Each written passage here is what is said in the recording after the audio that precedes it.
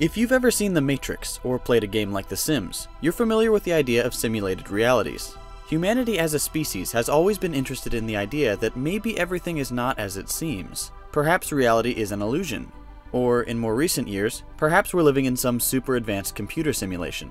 But if what we can see and experience is all we know, how could we possibly determine whether or not our reality is real? Could we actually be living in a simulation? And if so, what does that mean for humanity? If we look back to 1972 and the release of Pong, then compare it to something like Battlefield 1 today, we can see just how far computing technology has come in the past 45 years. The amazing thing about computing power is that it doesn't grow in a linear fashion. It grows exponentially, doubling roughly every 2 years. This trend is called Moore's Law. Moore's Law has caused many to speculate just how advanced computers can get. As we get closer and closer to photorealistic video games and virtual reality, the ability to make more immersive simulations will come with it. The rapid growth of computing power and efficiency has sparked the question, what if there are advanced civilizations with computers powerful enough to simulate the entire universe, all the way down to the molecular level? Sufficiently advanced computers could program their sims to feel like they're conscious, generate false memories, emotions, and sensory data. In short, the sims would be aware of their own existence, but completely oblivious to the fact that their reality isn't real at all. The idea of digital realities is the basis for what's called the simulation argument. The simulation argument, brainchild of philosopher Nick Bostrom, suggests that in the future, post-human, technologically mature civilizations will have enormous computing power, and would have the ability to run what he calls ancestor simulations, meaning high-fidelity simulations of human life that would be indistinguishable from reality to the simulated ancestors. The argument proposes that one of 3 possibilities must be true. Option 1. Civilizations that have potential to become capable of running ancestor simulations go extinct before they reach that point. Option 2. Civilizations that have reached technological maturity and could run ancestor simulations have no desire to do so. Or option 3.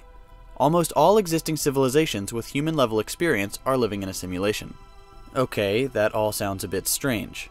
Let's start from the beginning. Option 1 suggests that running ancestor simulations could be possible, but some calamitous event prevents any civilization from reaching that point. This event could be an asteroid impact, nuclear fallout, or more likely, since we're talking about the far future, disaster caused by some new technology, such as self-replicating nanobots. Now, if so much as one civilization reaches technological maturity, we can rule out option 1 as a possibility, leaving only options 2 and 3. So, say the technology to run these simulations is widely available to advanced civilizations. Option 2 suggests that these civilizations might choose not to run them. The most likely explanation for such a choice is for ethical reasons. If they can simulate emotions and sensations, then that means their sims could experience pain and suffering. If, however, even one civilization chooses to run a simulation, then we can rule out option 2 as a possibility. That leaves us with only option 3, or what's commonly referred to as the simulation hypothesis. If a post-human civilization can run one of these massive simulations, then it stands to reason that they could run several, or hundreds, even thousands. If multiple civilizations did it, the simulated realities could number in the millions or more.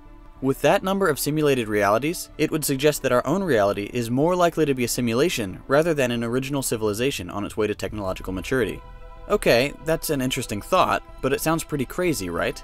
Surely no one actually believes we're living in a computer world. Well, that's not exactly the case. Nick Bostrom believes that there is a significant chance, somewhere between 20 and 50%, that we do indeed live in a simulated reality. Elon Musk, one of the most visionary entrepreneurs of future technology, is almost certain that we're just programs. But how do we know for sure? You're probably familiar with Plato's allegory of the cave, which describes a scene not entirely dissimilar to a simulated reality. In the story, people have been chained to a rock in a cave their whole lives. All they can see is a rock wall straight in front of them. Behind them, figures pass in front of a fire, casting shadows on the wall. These shadows are the prisoner's reality. It's all they can see, so it's all they know.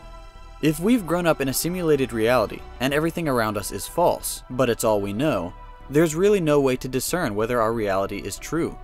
But for the sake of argument, let's assume that one lone sim figured out that the world around him was a simulation. What would happen? Well, if you've ever played a modern video game, you probably already know the answer. The architects of this simulation would just load a previous save and make sure the sim doesn't have that moment of realization again. Okay, say we do live in a simulated reality. How would that affect the world around us?